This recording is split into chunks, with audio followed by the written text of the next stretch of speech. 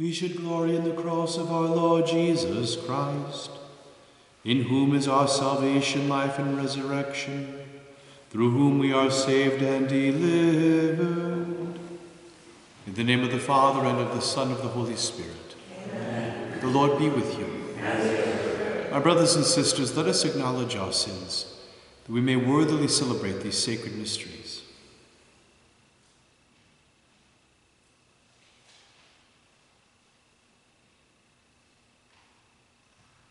You were sent to heal the contrite of heart. Lord, have mercy. Lord, have mercy. You came to call sinners. Christ, have mercy. You are seated at the right hand of the Father to intercede for us. Lord, have mercy. May Almighty God have mercy on us, forgive us our sins, and bring us to everlasting life. Amen. Let us pray.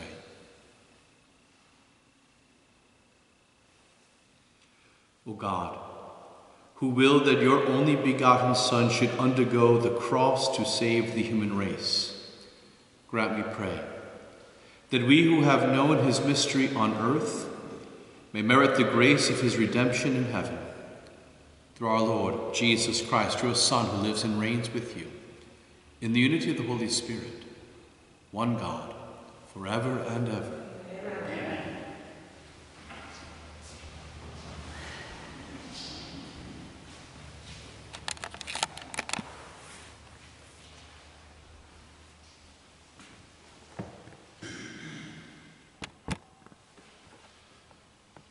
A reading from the book of Revelation. I, John, heard a voice from heaven speak to me. Then the voice spoke to me and said, Go, take the scroll that lies open in the hand of the angel who is standing on the sea and on the land.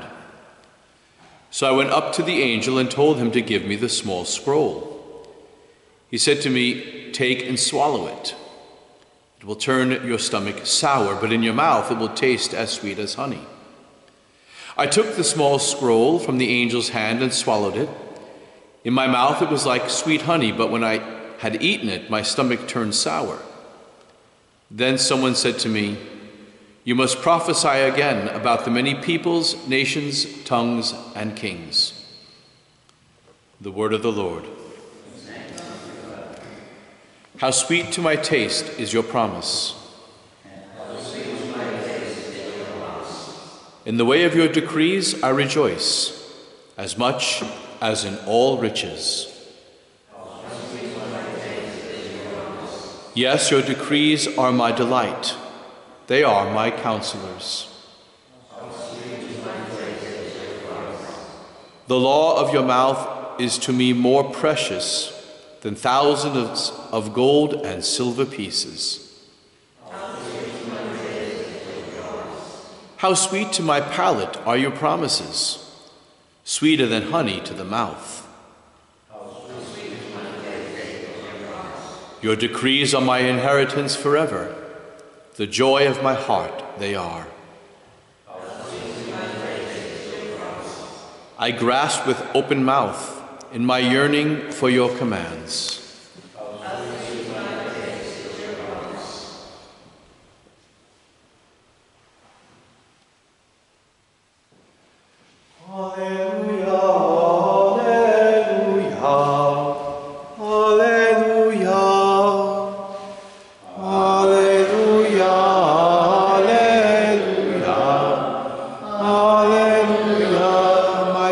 My voice, says the Lord.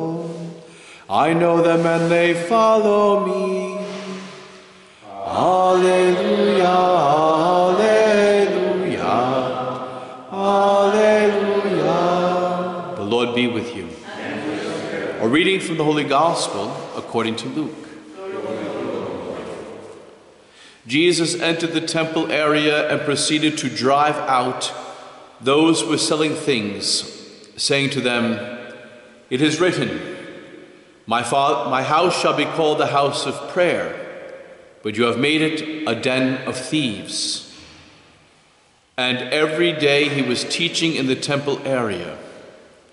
The chief priests, the scribes, and the leaders of the people, meanwhile, were seeking to put him to death, But they couldn't find no way to accomplish their purpose, because all the people were hanging on his words. The Gospel of the Lord.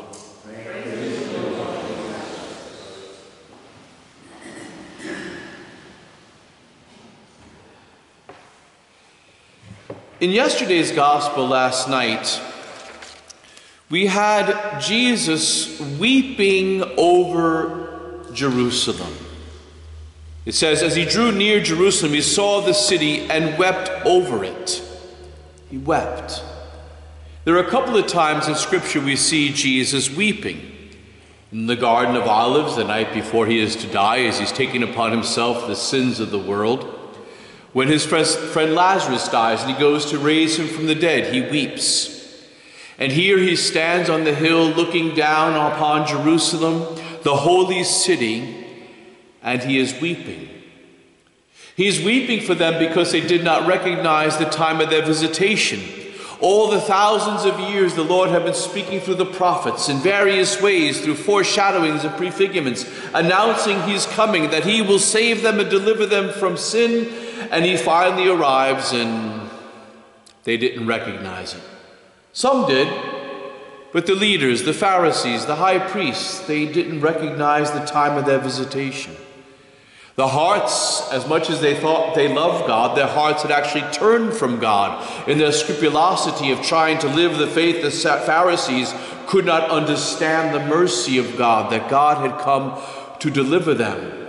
Not with the power of the might of a King David and by the sword, but he would come in humility and simplicity, come with incredible charity to heal his people of their sins, to deliver them from the bondage of sin, not with the power of the sword and not with the spear or the shield or the power of a might of a force of an army, but in the greatest of humility. Indeed, he would take upon the weapons of war to destroy sin and death and the evil one, but those weapons would not be weapons as was thought of old. It would not be a sword in his hand by which he will deliver his people, but it would be by nails. He would not ride on a great horse coming into battle, but a ride on a donkey that would lead him to Calvary, to Jerusalem and then to Calvary. And the throne upon which he would sit would not be a throne of glory of gold, but the throne of the wood of the cross. Not to the royal singing of the praises of the people, but to the rejection of humanity who would cry out, "Crucify him." He would win the battle not through the power of the strength of victory of crushing those beneath him, but would win the power of the victory by allowing himself to be crushed in humility, by bearing in himself the sins of the people, taking upon himself the guilt of his people, offering himself in sacrifice for them, and delivering himself into the hands of the wicked. Through humility, through intensity of love, the Lord would win the victory for us in the power of the cross, not with a royal robe of purple, but purpled with the bruises of the beatings he would take for love of us. As prophesied by Isaiah, he was scourged for our transgressions, wounded for our iniquities, like a lamb led to the slaughter, he opened not his mouth, like the sheep before the shearer. Yet it was our sufferings he endured, our guilt that he bore. And we thought of him as one smitten, stricken by God. And God was pleased to crush him in infirmity. For if he gives his life for the ransom of his people, he shall see a long life. How beautiful Isaiah prophesied that the victory over sin and death would not come through a great king riding upon a powerful horse, sword in hand, crowned with a royal crown of gold, but would come mounted on the wood of the cross, with nails through his hands and a crown of thorns upon his head, purpled in his own bruises and covered in the red of his own blood, offering himself in sacrifice. The great victory was won over sin and death by the greatest act of love humanity ever known, the act of the love of God, who so chose to humble himself to become one of us, and as one of us to take upon the sins of the world and to offer himself to the Father for our salvation. That's how the victory was won. In humility, in poverty, in simplicity, and with the intensity of divine love and the gifting of himself as an eternal sacrifice to the Father. An eternal sacrifice. A one-time act that would perpetuate itself through time and history. Every time the holy sacrifice of the Mass is offered, Calvary is renewed, the Son is offered to the Father, the perpetual sacrifice continues as the Son continues to offer himself in the holy sacrifice of the Mass. That's why as Catholics we don't have ministers, we have priests. Priests offer sacrifice. It is the one priesthood of Jesus Christ that every priest shares in, and every priest offers a sacrifice. And the sacrifice he offers is the same sacrifice that Christ offered on the cross, the same sacrifice of the Son to the Father. And so Christ Jesus, the high priest, offered himself on the hill of Calvary to the Father, as high priest, offering the sacrifice of himself. So at every Mass, every Catholic priest who shares in the one priesthood of Jesus Christ offers the same sacrifice, Jesus Christ to the Father. Same priest, same sacrifice, same offering, same humble, powerful, simple God, who so humbly offers himself under the veil of bread. Although it is not bread at the moment of consecration, it becomes the body, blood, soul, and divinity of Jesus Christ, the same Jesus Christ who offered himself on the cross at Calvary. The same Jesus Christ who rose from the dead. The same Jesus Christ who preached the Sermon on the Mount. The same Jesus Christ who ascended to the right hand of the Father is truly, really, substantially present in the Holy Eucharist, offering himself to the Father and in turn offering himself to us in the gifting of himself to us in Holy Communion. The same humble God who comes to us in simplicity and humility to impart to us the grace of the victory. What is the grace of the victory of the cross? Our salvation, our redemption, our intimate union with God, the possibility of sharing in divine intimacy, a gift we now share in the communion with him, in Holy Communion, the gift of the Holy Eucharist. This morning we read in the Gospels of our Lord entering into the Holy Temple, and he clears it out, gets rid of all the animals of sacrifice, drives out the ox that were being sold for sacrifice, drives out the pigeons that were being used in sacrifice, drives out the lambs being used in sacrifice. All things Israel was ordered to do by God in the desert through Moses. God now comes and clears them all out.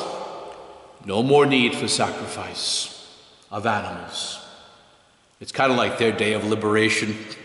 They no longer have to bear the sufferings from what man does and being offered for our sins.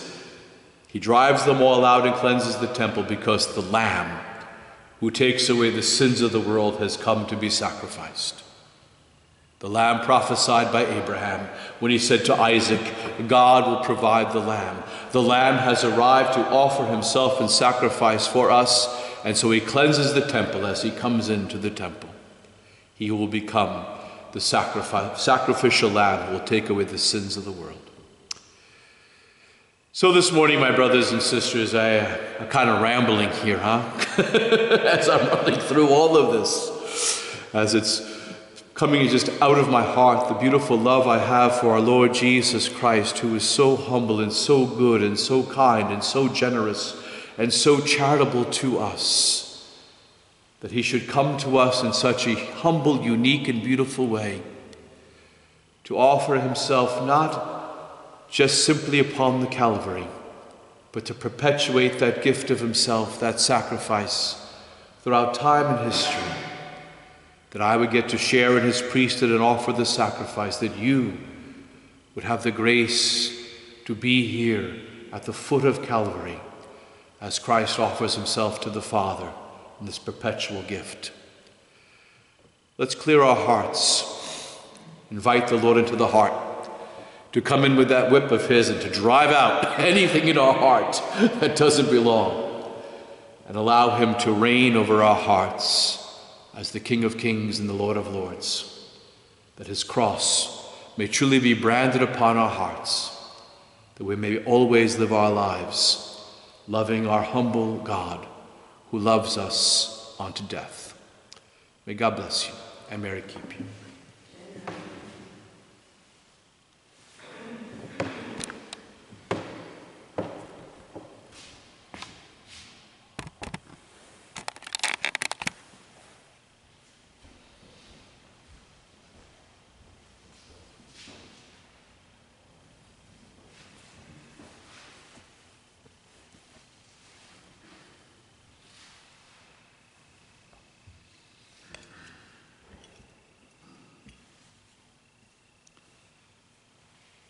Blessed are you, Lord, God of all creation. For through your goodness we have this bread to offer, fruit of the earth and work of human hands. It will become for us the bread of life.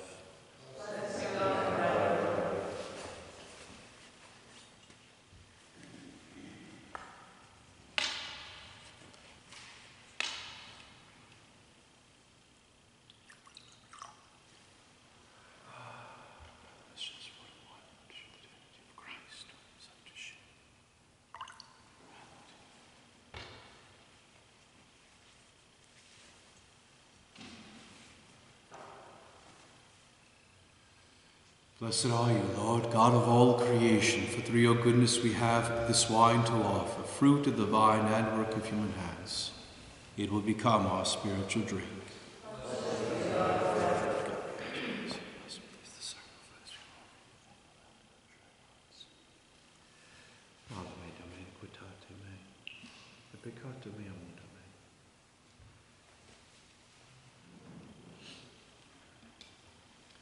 Pray, my brothers and sisters, that my sacrifice and yours may be acceptable to God, the Almighty Father.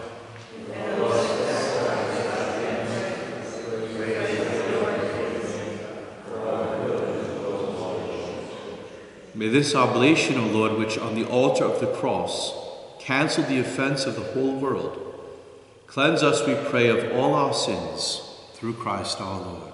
Amen. The Lord be with you. Lift up your hearts. Let us give thanks to the Lord our God. It is truly right and just, our duty and our salvation, always and everywhere to give you thanks, Lord, Holy Father, Almighty and eternal God.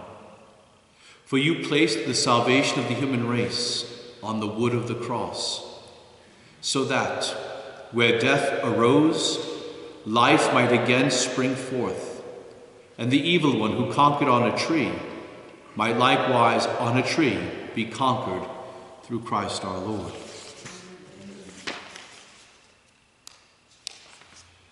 Through him the angels praise your majesty, dominions adore and powers tremble before you. Heaven and the virtues of heaven and the blessed seraphim worship together with exaltation. May our voices, we pray, join with theirs in humble praise as we acclaim. Holy, holy, holy, Lord God of hosts, heaven and earth are full of your glory. Hosanna in the highest. Blessed is he who comes in the name of the Lord. Hosanna in the highest.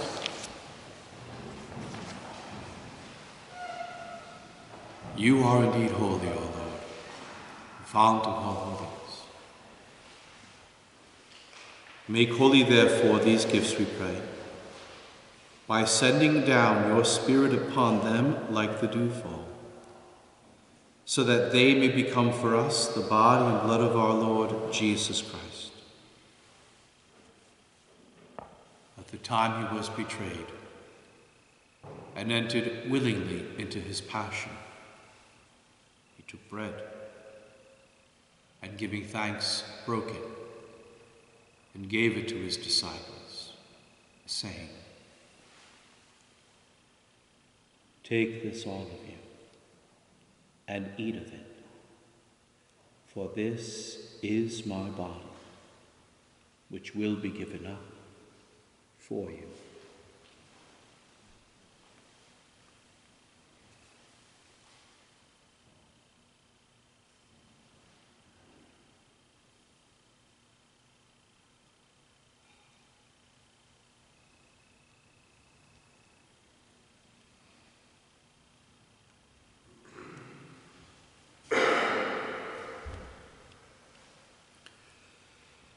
In a similar way, when supper was ended, he took the chalice, and once more giving thanks, he gave it to his disciples, saying, "Take this, all of you, and drink from it. For this is the chalice of my blood, the blood of the new and eternal covenant, which will be poured out for you and for many, for the forgiveness of sins. Do this in memory of me."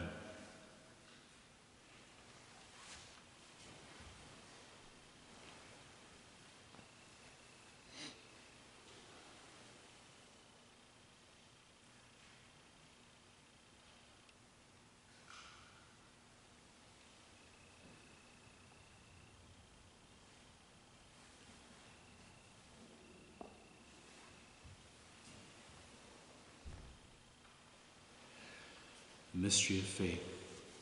We proclaim your death, O Lord, and profess your resurrection until you come again. Therefore, as we celebrate the memorial of his death and resurrection, we offer you, Lord, the bread of life and the chalice of salvation, giving thanks that you have held us worthy to be in your presence and minister to you. Humbly we pray that, partaking of the body and blood of Christ, we may be gathered into one by the Holy Spirit.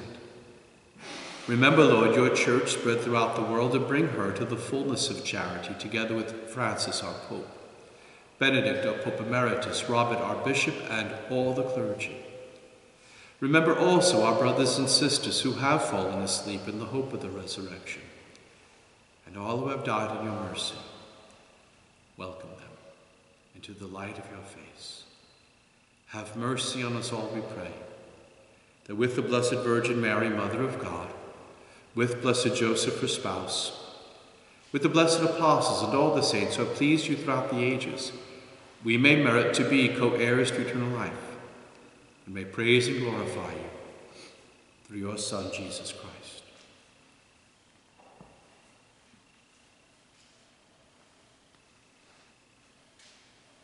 Through him, and with him and in him, O God, Almighty Father, in the unity of the Holy Spirit, all glory and honor is yours, forever and ever. Amen.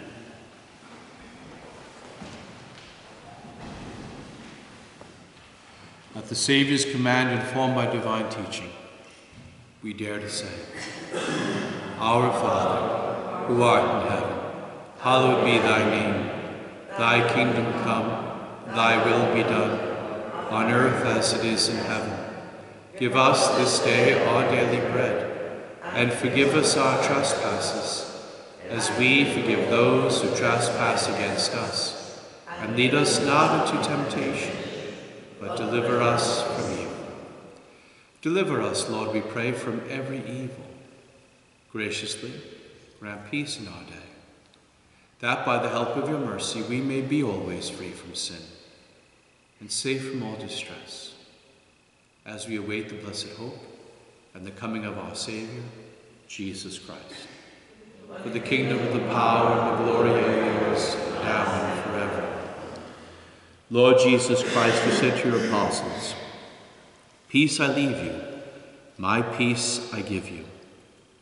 Look not on our sins, but on the faith of your church, and graciously grant her peace and unity in accordance with your will, who live and reign forever and ever. Amen. The peace of the Lord be with you always.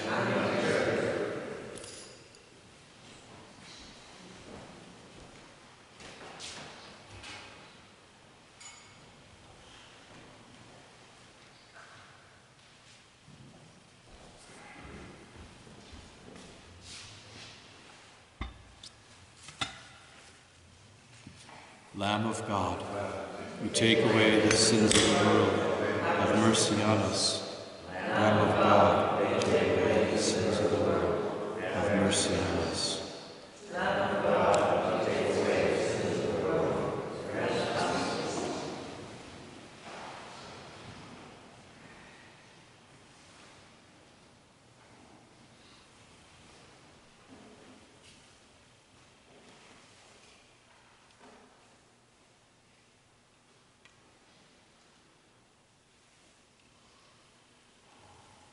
Behold the Lamb of God.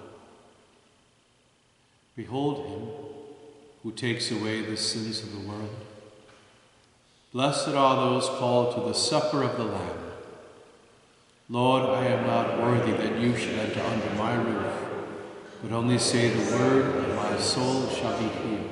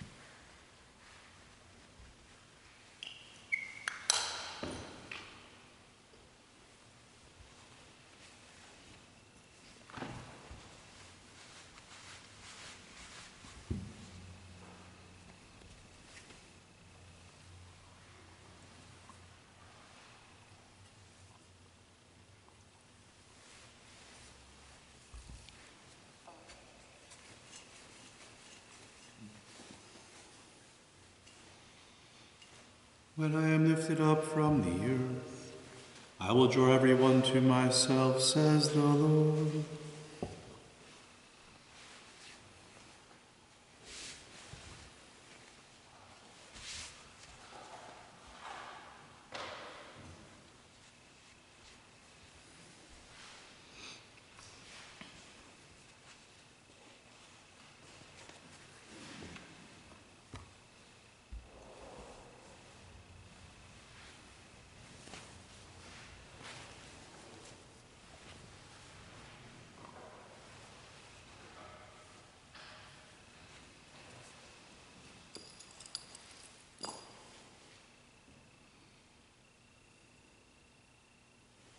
Let us pray. Having been nourished by your holy banquet, we beseech you, Lord Jesus Christ, to bring those you have redeemed by the wood of your life-giving cross to the glory of the resurrection, who lives and reigns forever and ever. Amen. Remember, today at 3 o'clock, those who wish to come, we have Eucharistic adoration with Divine Mercy, chaplets of the Holy Hour of Power for the protection of life and the end of abortion at 3 o'clock. So there'll be adoration with the Divine Mercy Chaplet, closing with benediction. And then say a prayer tonight. We have our young adult meeting tonight at 6:30. So we're going to have a little potluck dinner, and after that we're going to have some adoration time with our young adults, some prayer time before the Blessed Sacrament with them as well, a little talk and then some discussion. So we're developing our young adult ministry, which is 18 to 35, trying to catch that age group and help them truly develop in the faith. Next week we have our youth group, first youth group, so God willing that goes well, and they're going to get some Eucharistic adoration as well. So my goal is to get them all to fall in love with Jesus in the Holy Eucharist, his true and real abiding presence. So keep that in prayer, and who knows, maybe someday we'll be able to have perpetual adoration. Wouldn't that be nice? So we'll see what happens. God wills all things. And continue to pray for our country during these difficult times. There's a lot of fear going on right now, and fear is never of God. God is not a God of fear. Always remember, when you feel fear, what Jesus said to Jairus when he was going to raise his daughter from the dead. He said, "Fear is useless. What is needed is trust." Fear is useless. What is needed is trust. That's a beautiful phrase of our Lord to keep in mind, especially during these days where we're all so afraid. What is needed is trust. God's got it. Or as I like to say, I read the end of the book. He wins. The Lord be with you. And may Almighty God bless you, the Father, and the Son, and the Holy Spirit. Go in peace. Saint Michael the Archangel, defend us in battle. Be our protection against the wickedness and snares of the devil. May God rebuke, and we humbly pray. And do thou, O Prince of the heavenly hosts, by the power of God, cast into hell Satan, and all the evil spirits who prowl about the world, seeking the ruin of souls. Amen.